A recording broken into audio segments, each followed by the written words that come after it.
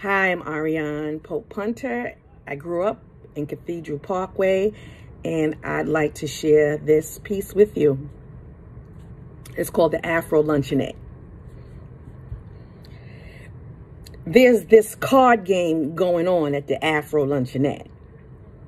Oh, you don't know about the card game at the Afro on Lenox Avenue? All kind of things happen up in there. And no, not just because it's uptown either. It's because in Harlem, there's a different way of listening to music. There's even a special way to playing spades. At this card game at the Afro, you may get up and dance a while to a Marvin Gaye serenade or whisper underneath your soul clap that this place really got it going on. Everybody knows what the Afro's all about. It's about fried chicken served with dignity, cuss words said with class, private reasons to live and nothing to lose.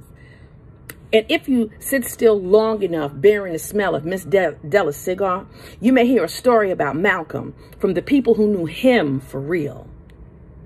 There's this place where laughter gives birth to the night, as well as tears that can clean your soul and wash away memories of deferred dreams. Now you come on, hurry up before we miss something. You check this place for yourself.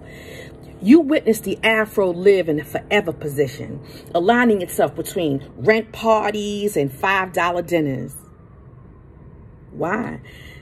Well, because once you enter, you'll never know what hit you.